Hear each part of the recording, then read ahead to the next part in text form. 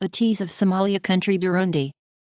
The African Union, which is due to hold its next summit in Addis Ababa at the end of January, in November condemned the EU decision to suspend payment of Burundian soldiers' wages, warning of a potentially negative impact on the security situation in Somalia.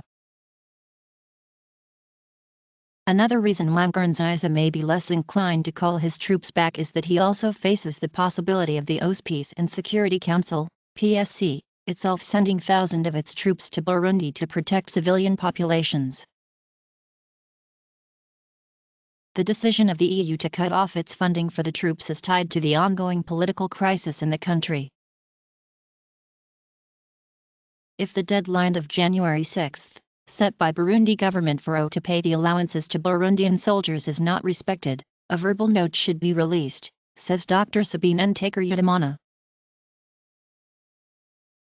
The agreement we have reached satisfies everyone, satisfies the European Union our partner, and also satisfies the government of Burundi.